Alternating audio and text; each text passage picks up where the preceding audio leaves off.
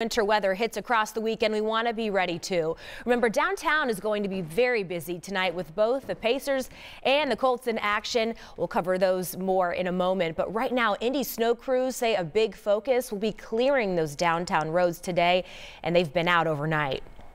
Give yourself extra time to get out to those places that you're going to be going to this weekend, and make sure you're giving yourself some extra space on the roads. You want to make sure that you're not right up against someone's bumper. It may be a little slick out at certain points.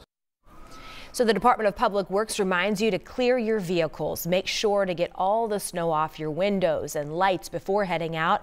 Keep a basic winter survival kit in your car. Have a flashlight, ice scraper, jumper cables, snacks, water, and a first aid kit handy.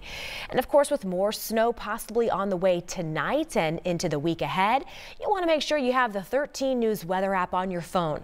Super handy. We'll send you updates on incoming winter weather, and you can always check live Doppler 13 radar.